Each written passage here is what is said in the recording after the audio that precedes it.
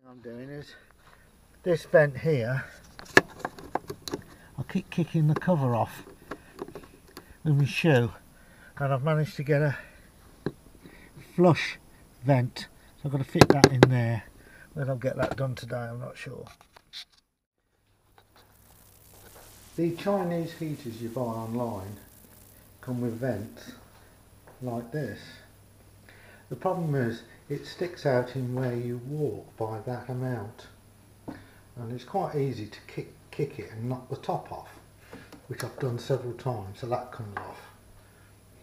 And I've managed to purchase one of these vents, which you can see it's going to be quite flush, but I need to cut a bigger hole in this cabinet for it to fit in, so that's what I'm going to do now.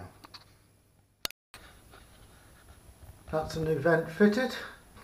I used a jigsaw to cut it out, and because the hole wasn't big enough, I've attached the pipe which is going to go back onto the Chinese heater, and this was the original vent, so it's significantly different, and quite pleased with it.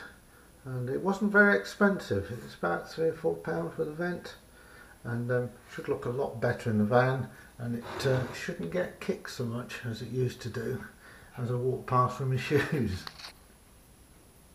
Thanks for watching, and please subscribe and like.